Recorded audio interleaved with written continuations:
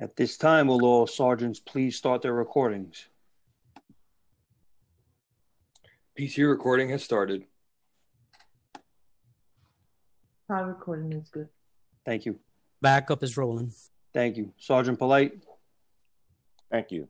Good morning. Welcome to the remote hearing on the Committee of Fire and Emergency Management. Will council members and staff please turn on their videos at this time? To minimize disruption, please place all cell phones, electronics to vibrate. You may send your testimony at testimony@council.nyc.gov. That's testimony@council.nyc.gov. Chairs, we are ready to begin.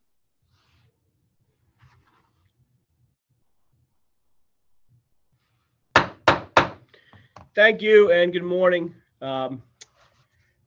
Welcome to today's virtual hearing of the Committee on Fire and Emergency Management. Today, the committee will be hearing two bills related to fire safety at film production sites. Intro 1849, sponsored by myself, and Intro 1852, sponsored by Councilmember Cornegy. I'd like to acknowledge the other council members who have joined us today so far. I see Councilmember Deutsch, and that's it for now. And Councilmember Maisel, and I'll get back to that as soon as more people join. As I mentioned, am Councilmember Joe Borelli. I'm chair of the Committee on Fire and Emergency Management. We are here today to discuss two bills, Intros 1849 and 1852, which aim to increase safety on film production sites. Before discussing the legislation, I'd like to begin by acknowledging a very painful fact that these bills were spurred by a very tragic death and the loss of life by firefighter Michael Davidson.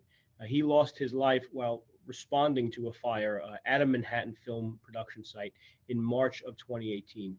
So I would like to begin with a moment of silence for firefighter Davidson, one of New York City's bravest.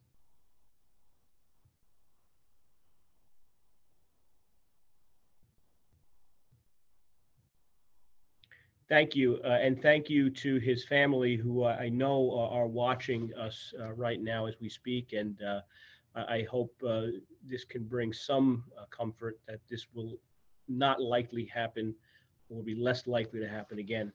As I mentioned earlier, we're here to discuss legislation to help prevent these sort of tragedies.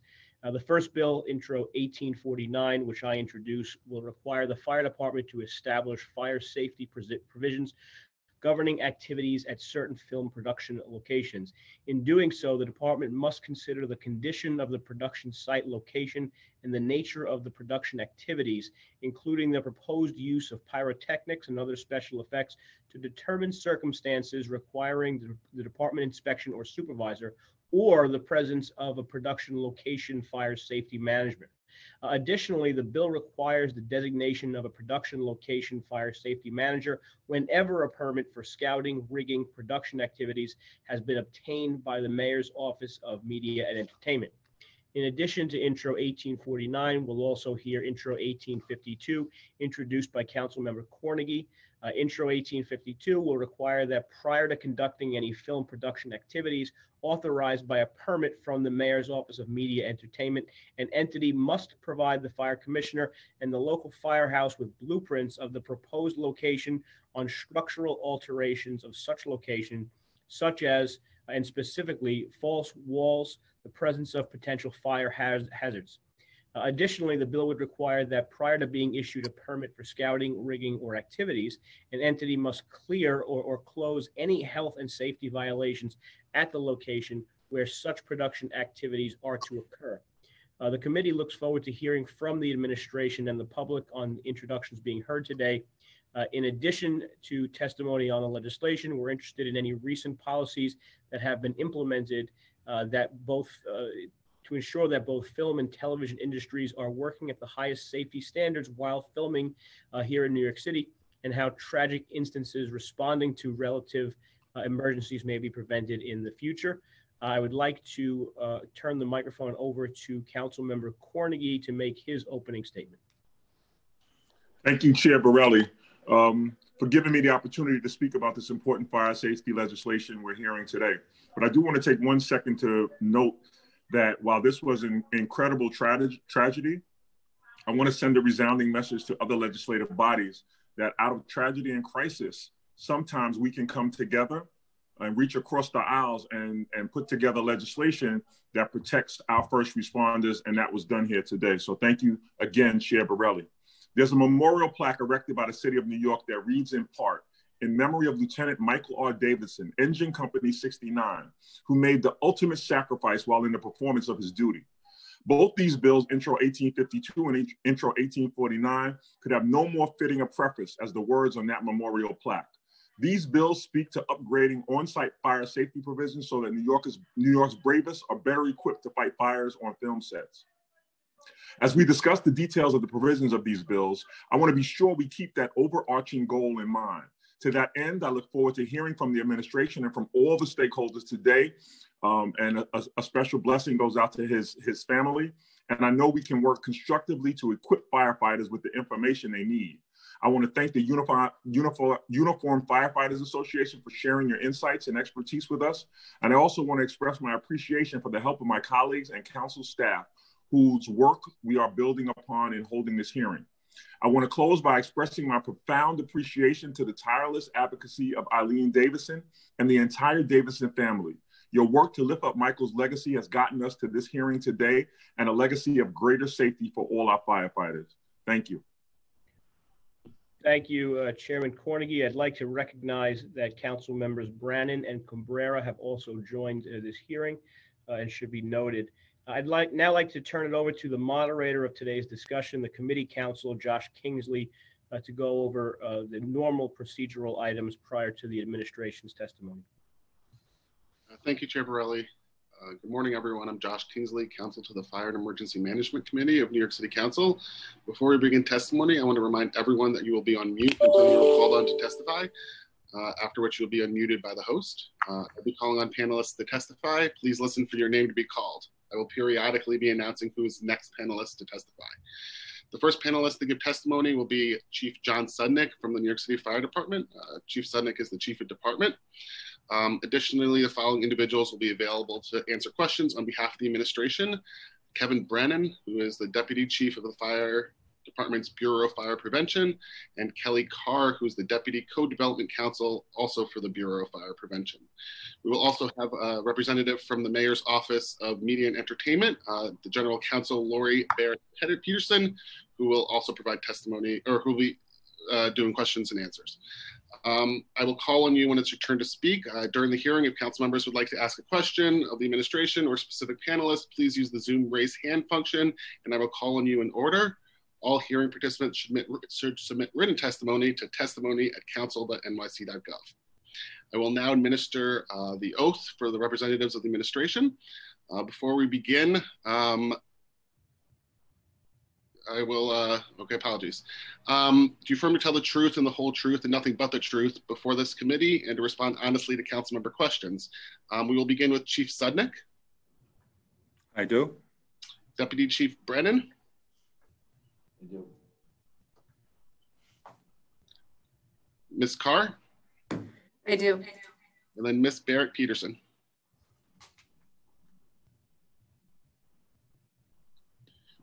Once we got everyone, I think that we'll be ready to begin testimony when you are all ready, if everyone's unmuted. Yeah.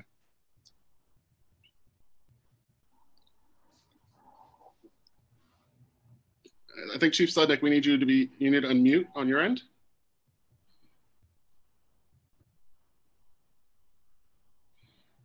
Yep.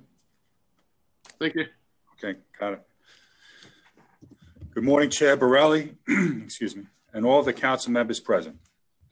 My name is John Sudnick, and I am the Chief of Department at the New York City Fire Department. I'm joined today by Kevin Brennan, Deputy Assistant Chief of the Bureau of Fire Prevention, and Kelly Carr, the Deputy Co-Development Counsel for the Bureau of Fire Prevention. I'm also joined by Lori Barrett-Peterson, General Counsel for the Mayor's Office of Media and Entertainment. Thank you for the opportunity to speak with you today about the Council's legislation relating to fire safety measures at film production locations. I'd like to begin by addressing the tragic incident that prompted the legislation and the discussion we're having today.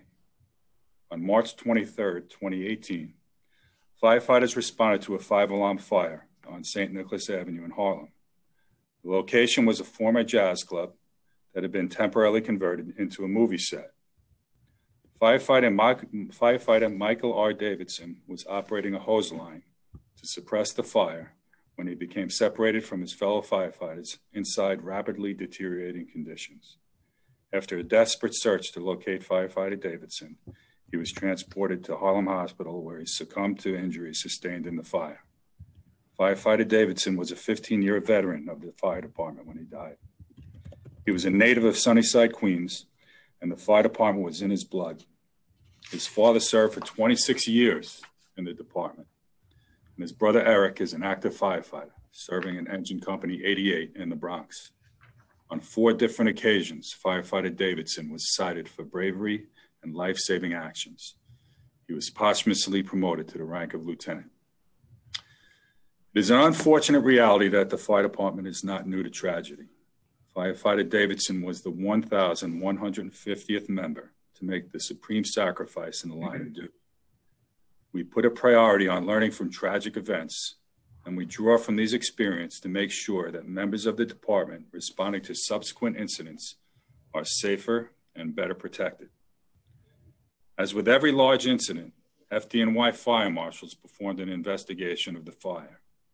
They determined that the heat from the boiler ventilation flue pipe ignited nearby combustible materials, causing the fire in the cellar.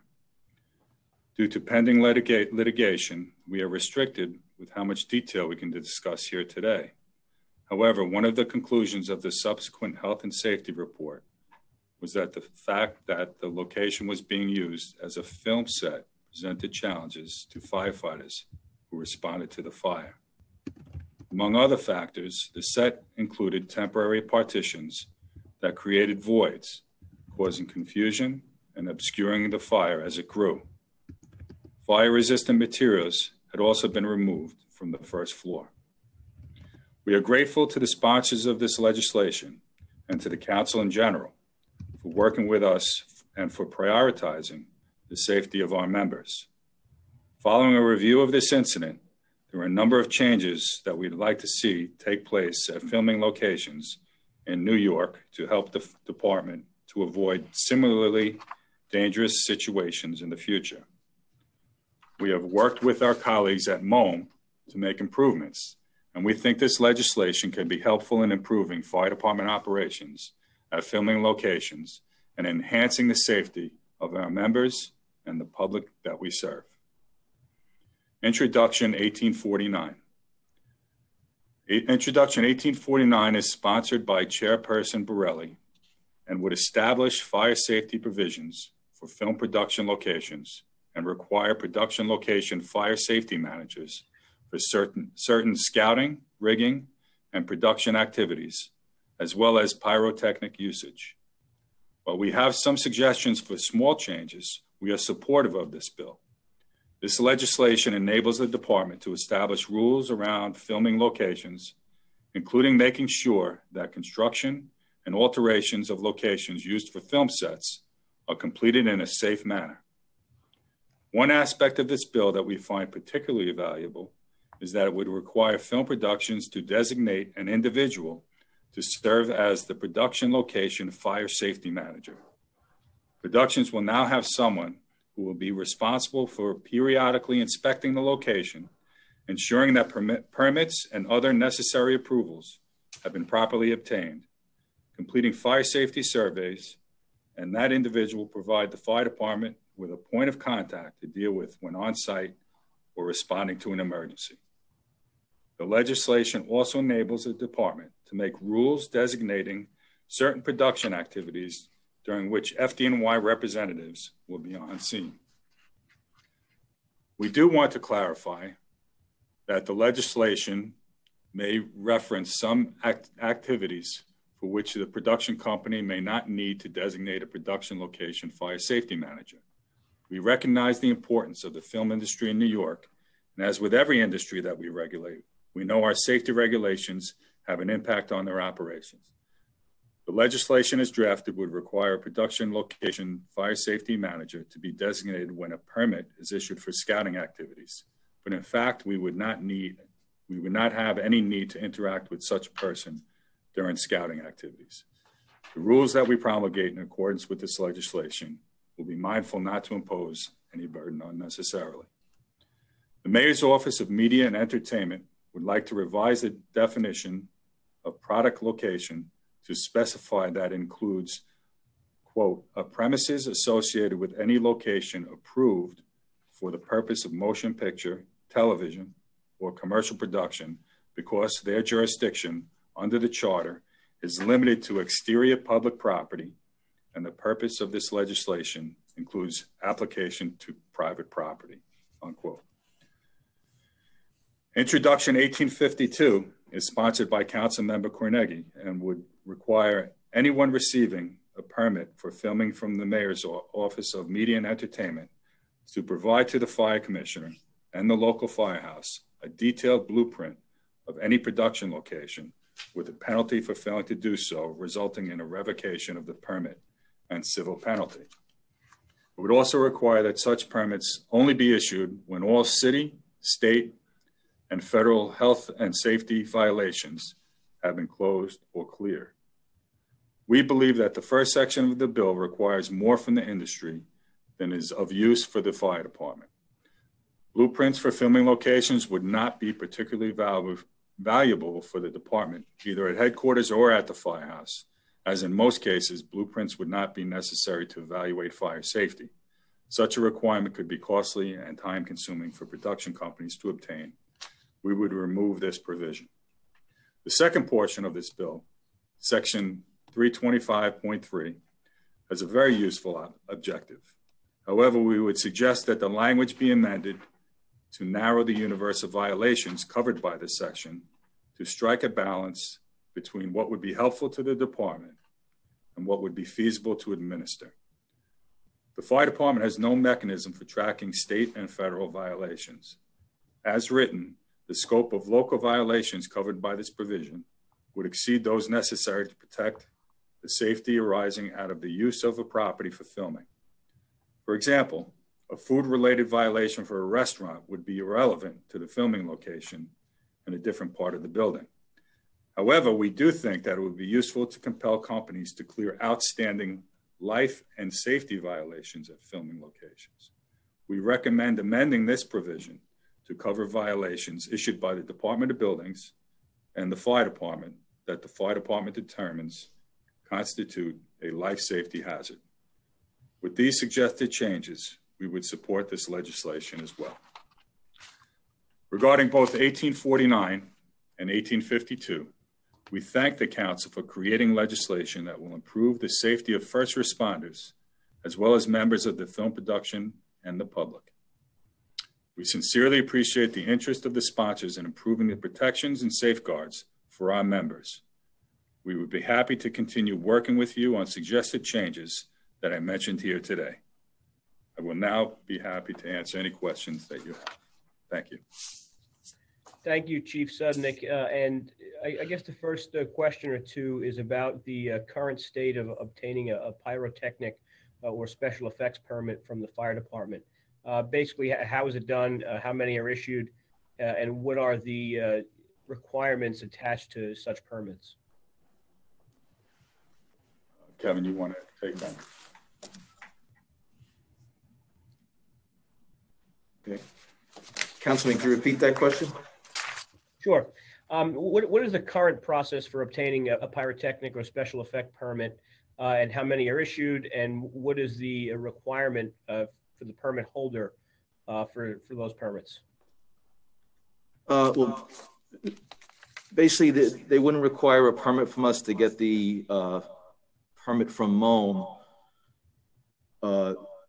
Usually a pyrotechnic permit would go to our explosives unit, and they would go on scene and conduct a field evaluation of the site where that pyrotechnic or special effect activity was being performed and issue a permit based on their evaluation of that. I don't have numbers offhand in front of me as to the amount we get per year of special effect permits, but it is quite a lot. I mean, when we say a lot, is it 100? Is it 1,000? Is it, you know? I would say it's over 1,000, definitely, and increasing with the amount of activity that MOM experiences in a year, the amount of permits that are filed. And what is the permit for any sort of temporary alteration, including some sort of a temporary partition? That would be Department of Buildings. But to your knowledge, is there any sort of permitting process for folks putting up temporary partitions? That wouldn't involve the fire department. That wouldn't be under our jurisdiction.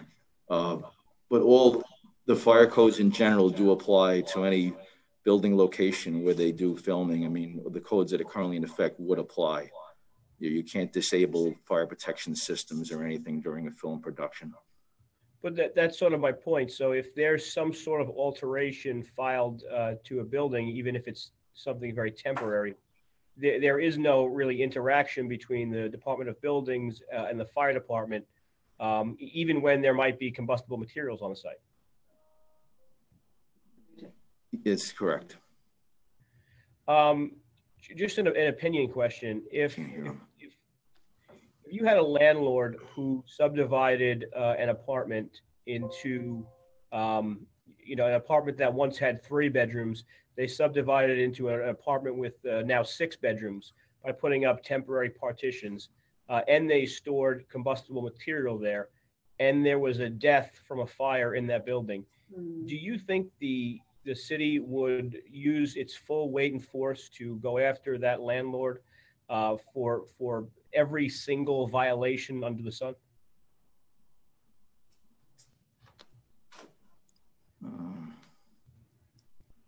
I would think so. I mean, anything that's in violation, we want to enforce those violations, correct? So then if it's the film industry, when someone's using combustible material and putting up temporary partitions, why is that something that we just as a city sort of accept happens with limited oversight? I'll defer to you, Kelly.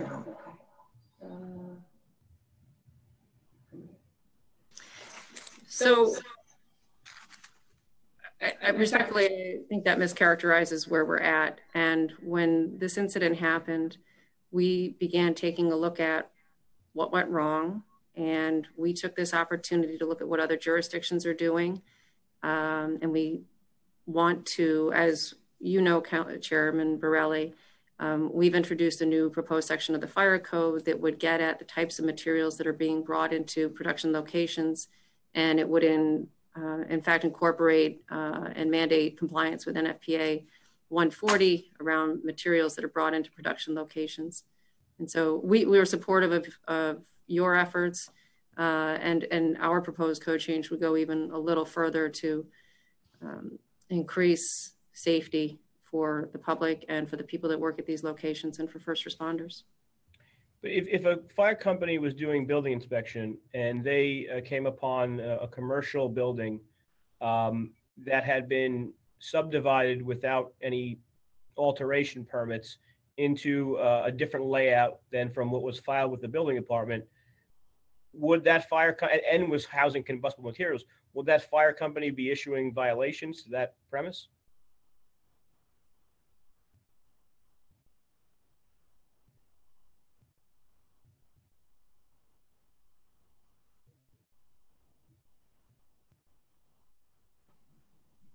Okay, I apologize. I just got unmuted. No problem. Yeah, well, that's only if we knew about that. I mean, a lot of these film productions go on, that we don't know about. I mean, MOM gets thousands of permits a year, and that's why we just started to make this connection of sharing information with MOM as far as permits that are being filed.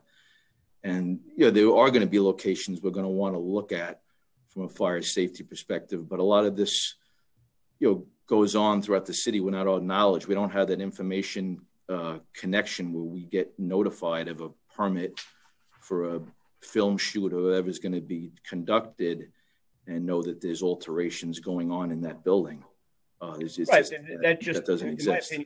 that's what establishes the sort of the necessity of this particular piece of legislation, that you guys should know about this, because if this was happening in any other circumstance in the city of New York, this would trigger action from the department and the Department of Buildings, and under this scenario also the Office of Media and Entertainment. Specifically about 1849, what considerations would inform never mind, I'm going to skip that one. What activities would the department view as being particularly hazardous? In other words, that would require some action from a fire safety officer or inspection. Well, if they're doing any kind of alterations to the building, bringing in combustible materials, putting up walls or changing the structure of the building, we want to make sure there's no outstanding violations in that building that they chose to use. If there was any outstanding, whether it be fire department or DOB violations, we'd want them cleared up before MOM would approve the permit to use that location. If the department was to create a certificate of fitness for something, production location fire safety manager, for example, whatever the title of that certificate would be, what qualifications and responsibilities would be important in that? You indicated a little bit, Chief Sudnick, about what the person will be doing. So how much different is this from existing certificates, and what would any change be? So we haven't created the certificate of fitness yet. We would develop it, and it would be modeled most likely on the construction location fire safety manager. Basic fire safety requirements that an individual who would be designated in that title would be responsible for completing, likely daily at a production location.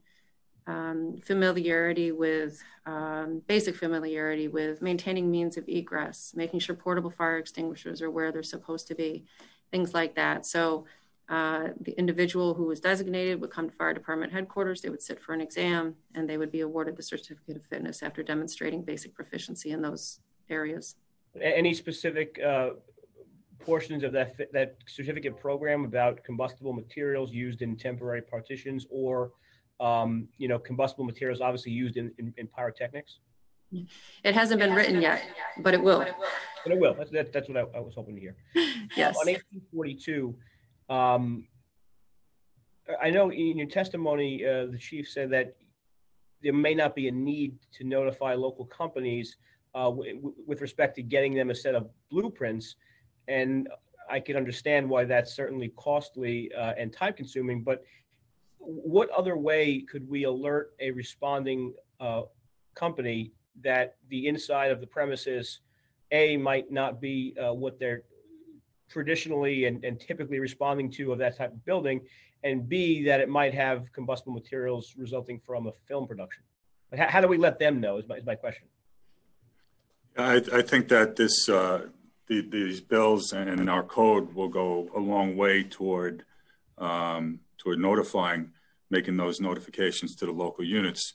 We also had another tragic fire, if you remember correctly, at the Deutsche Bank, which required CDA inspections for our companies to go and perform familiarization drills. So I would envision that this would be something similar to that, where a company, a local fire company, would get notified prior to the set being constructed, and they'd have an opportunity to go there and conduct familiarization drills, walkthroughs, and those are have far more efficacy for our units than would a blueprint, where we don't have a lot of architects that are on our staff in the firehouses that could basically translate those blueprints. So actually getting in and seeing the set as it is constructed is the best opportunity for us in these situations. And are you aware of any specific type of alterations or structural material that would be particularly dangerous? Is there anything we should look at as far as barring, if there's some sort of temporary wall material that we should outlaw? Okay, you take I should say that the fire department, after the death of firefighter Davidson, you know, we started a process of coordinating with MOM and the citywide event coordination agency that takes the permit data in. And we're in the process of acquiring a year's worth of this permit data so that we can conduct an analysis between fire safety activity and permit activity. And we're hopeful that we'll see a correlation. And if we don't, you know, part of what we're looking to do too is increase our agency coordination with DOB.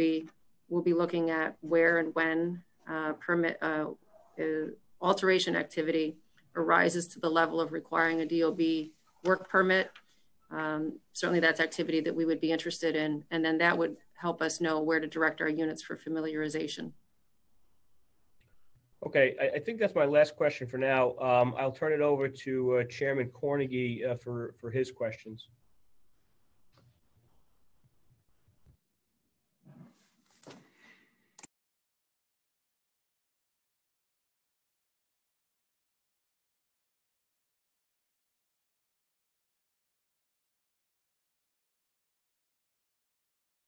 Chair Borelli, it seems we have lost Councilmember Cornegy. Okay. Did any other council members raise their hand, Josh, to ask questions? I don't believe so, but if any members would like to ask a question now, please use the Zoom raise hand function. And if not, we could and then move back to the chair and kind of wrap things up on this angle. So maybe Chair Borelli, maybe give a minute or two, and then we could kind of move forward if no one else has any questions. Yep. Hold tight 1 second. I'll send Cornegy a text message.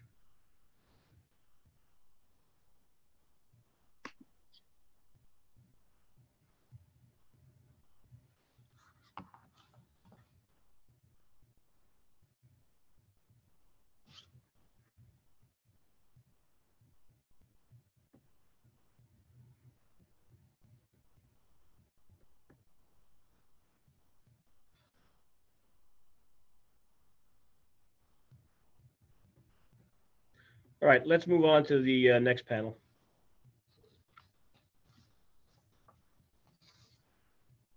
Okay, thanks everyone.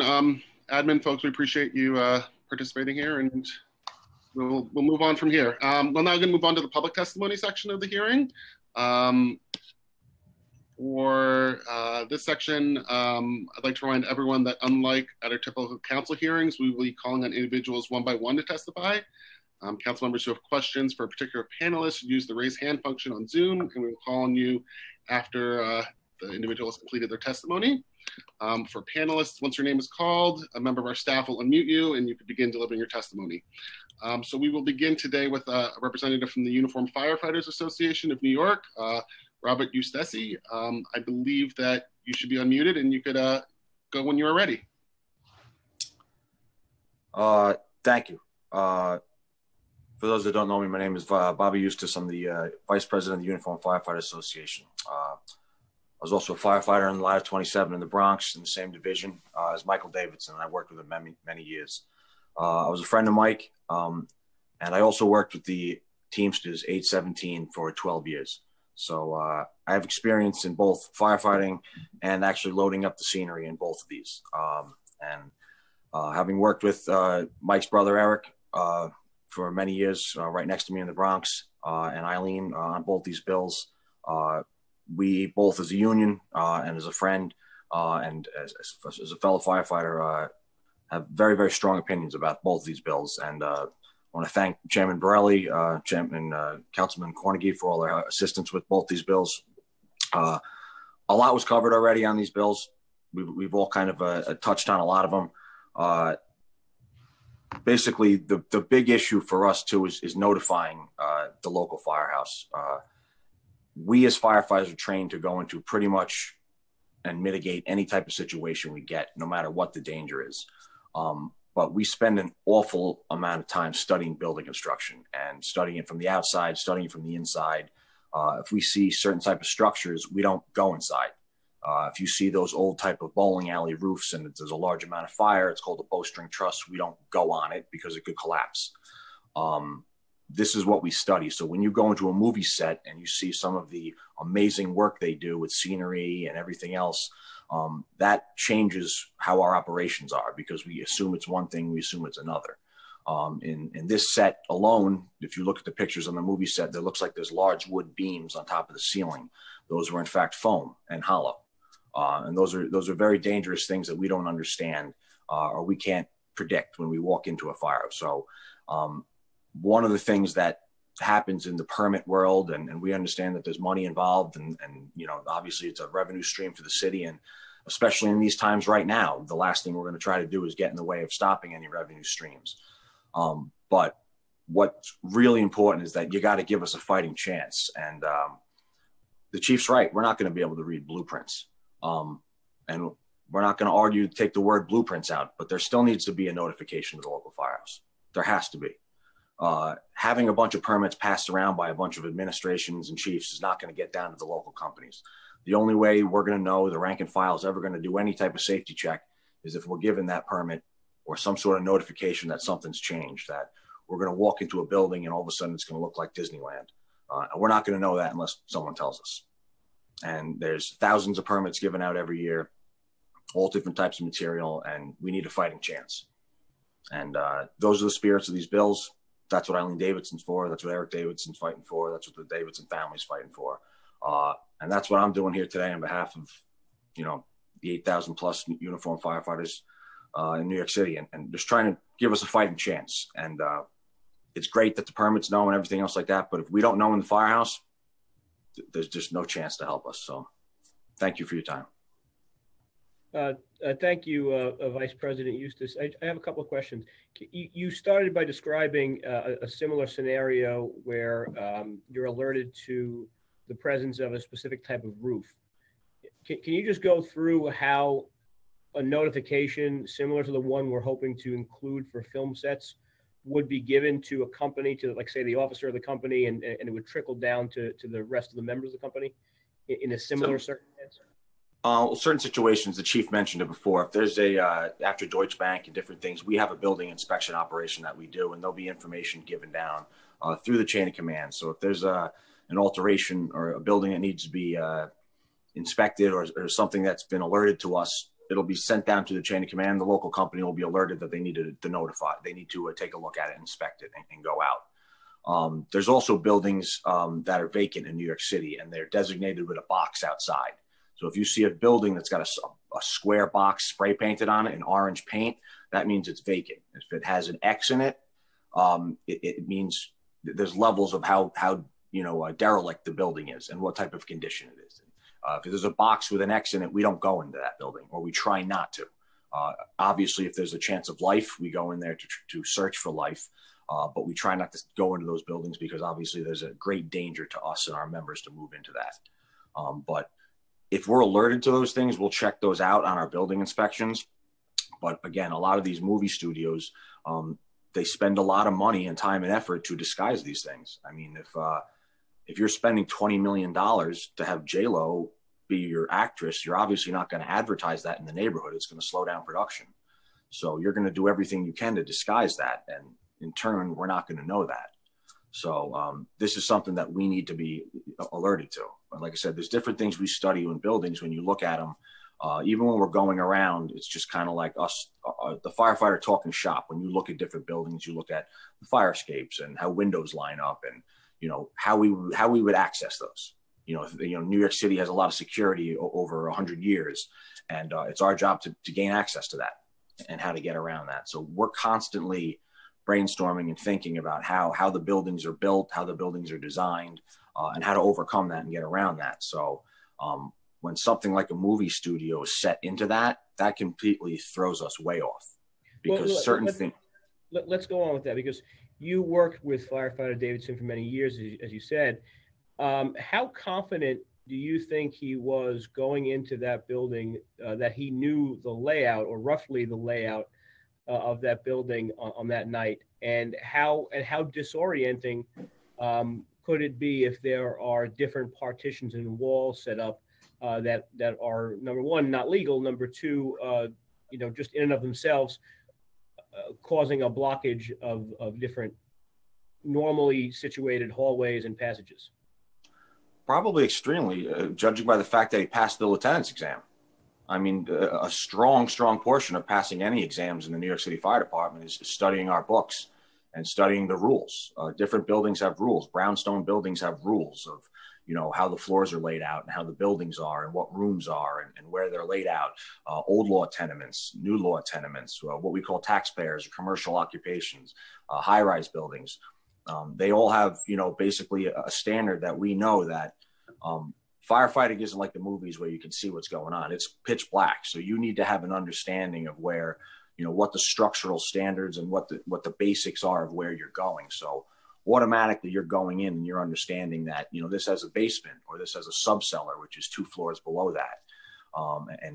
How would you ventilate that? Where would the access be to that window? How would we have to cut a hole? Do we have to cut a hole in concrete sometimes? Do we have to cut a hole right in the floor to get, the superheated gas or the smoke to exit out there? So you're going in and you're looking at a building, even something as simple as the staircase that someone may take example. If it looks like a stoop, is it a brownstone? Is it a 4-story or is it a tenement? Has the staircase been removed because it looks different? These are all things that come into play when we size up a building. How are like I said, are the windows lined up? These are all different aspects that we look at, different things that automatically, where are we going?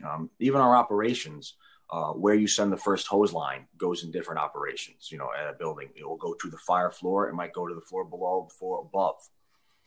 At this particular fire, the second line always goes to the floor above. It actually went 2 floors above because they were confused about the type of structure on this building. Their line went first all the way down. They went into the basement. The level floor where the second line should have actually went 1 floor above. So they actually skipped a line. And that was all based on the front of the look of the building and the confusion of what it looked like. That was a prime example of what happened at this very fire. And you also talked about, just to go on a little bit, you also I didn't know where you were going before about the building dividing with the bedrooms. That's what I want to ask you about next.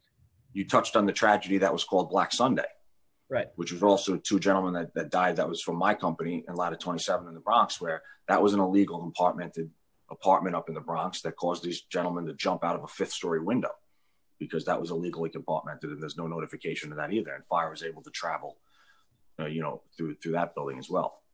Does it seem like there's a different response when it's, a landlord trying to pack in as many, poor immigrants or anyone in the community, right, into subdivided apartments? It seems to me that there's a different response. That when it's the film industry, it's a little sexier and a little less. There's a little less force behind our enforcement of these rules. And from your standpoint as a firefighter, if you're responding to a building that has been illegally converted to just house a bunch more people, is it any different between that and a film set? It can be tremendously. It can be tremendously. And maybe I know that because working as a teamster and loading in scenery, loading in large pieces of scenery that are made of foam. We train with what basically particle board, which is wood chips and glue, which burns at a much higher temperature. And it's called a flashover simulator that we do to train with. That's some of the materials that these guys use, some of the, high burning temperatures and things that just burn at a much higher temperature. That's what these are loaded with, plastics and everything else like that. That's going to completely change what type of environment you're walking into. It's not just you're not just recreating another kitchen. You're recreating, Disney. Like I said, it could be a cartoon scene. It could be something, tremendous beyond that. In this scene, it's believed that Mike Davidson went behind the bar and got stuck, when on his exiting out there. Your exits and entries and ebbs and flows of where you're going on the building, you're completely thrown off on a set that's a movie set like that. You just don't. You normally know going in, how to go, how far you go. It's something we train on where we have our masks, our air tanks that you have, there's a time limit, there's an alert to get in and out. And how far you've gone in and how far you've gone out. After the Black Sunday tragedy, we all had personal ropes given to us in case we have to jump out the window. But when you're trained, when you're searching, going along, you mark, all right, here's a window, here's something I have. You're always conscious of what your entries and exits are. So in this particular building, things were padded up. Gentlemen on the outside that were trying to vent it were hitting walls because it was covered up by the movie set, which was, in this case, a stage. So everything is thrown off right there. So if you see that, you're assuming there's got to be a window somewhere. If you saw a window on the outside and you're going along a wall and it's covered up, you may think, oh, I'm confused. I need to go farther. And you may be going deeper into a building thinking you're going to find that window eventually. It completely throws us way off because these just aren't the characteristics that should be in these traditional structures. Thank you. Thank you very much. And I have no more questions for you, Bobby. I'll give it a second to see if any members raise their hand. And if not, we will go to the next panelist. Thank you very much, Mr. Eustace. Thanks, everyone. Stephen Wironi from the American Chemistry Council will now testify. Go ahead, sir. Thank you. New York City Council members and members of the committee, thank you for the opportunity to provide input on Intro 1852. My name is Stephen Wironi, and I represent the American Chemistry Council Center for the Polyurethanes Industry. ACC supports efforts to increase the fire safety of materials made with the products of chemistry that are used in the built environment. We want to be part of the solution to support and protect our first responders. We rely on firefighters as a key component of our overall fire safety initiatives at our manufacturing facilities and offices. We are engaged in ongoing partnerships to provide training, equipment, and support for firefighters. Last year, our TransCare program trained more than 40,000 first responders throughout North America. Our 24/7 emergency response call center, ChemTrack, establishes links between shippers, carriers, and emergency responders and medical professionals. We support providing first responders with the necessary information to protect themselves, the public, and property in New York City. ACC believes proactive communication between fire departments and production companies is the most complete way to ensure first responders understand what challenges may be present due to the unique nature of production studios. Polyurethane products have been used safely in homes, office building, cars, and movie sets since the 1950s. Polyurethane products, like many products present in our daily lives, are combustible. Polyurethane products can be used safely because they comply with robust fire safety standards developed at the local, state, and federal levels. For example, the fire safety of mattresses, which contain polyurethane foam, are regulated by the Consumer Product Safety Commission. Fire safety requirements for polyurethane foam insulation are included in the New York City Building Code. Polyurethane foam products such as upholstered furniture, mattresses, automobiles, and insulation are well understood and used safely in everyday life. These products are no different than the polyurethane products used in movie and film sets. We are concerned that this legislation unfairly stigmatizes a product that complies with robust fire safety standards and narrowly drawing the reporting requirements may not fully achieve the intent of increasing fire safety. We encourage the council to consider revising the approach to better provide first responders critical fire safety information and are willing to work with the council to refine the proposal. Thank you, and happy to answer any questions. Thank you. If you could just summarize what change you think would be beneficial, but would not substantially change the purpose, please do so. Be specific as you want. I'm just one of those people who'd rather talk publicly than privately. Sure. I don't know that there's value in reporting the use of couches, mattresses, and other standard, building polyurethane products that are used in everyday life as part of the information passed to the firefighters. But at the same point, I don't want to presume to understand exactly what information firefighters need. So I think some dialogue between the first responders, the council, and us could help refine that proposal. Have you guys, as an organization, ever had these rules promulgated in any other large city? To my knowledge, no. Specific to reporting polyurethane to the local use of polyurethane products to the fire department, I do not believe there's any other restrictions. Okay. Thank you very much, Stephen. Appreciate it. Thank you. I see no questions here for you. Thank you, Josh. Next panelist. That is it. Who's registered? If anyone else would like to register, please speak up or forever hold your peace. And if not, Councilmember Borelli, we're ready to wrap it up on your. Thank you very much for everyone participating, and thank you specifically to firefighter Davidson's wife and his brother, whom I know this probably was more painful and more personal for them than it was for us who approach these things sometimes from a mechanical point of view on how we can do things better. And we lose some of the raw emotions. So I want to thank you both for being a part of this hearing. And I want to thank the UFA for bringing this to my attention 2 years ago in the winter of 2018.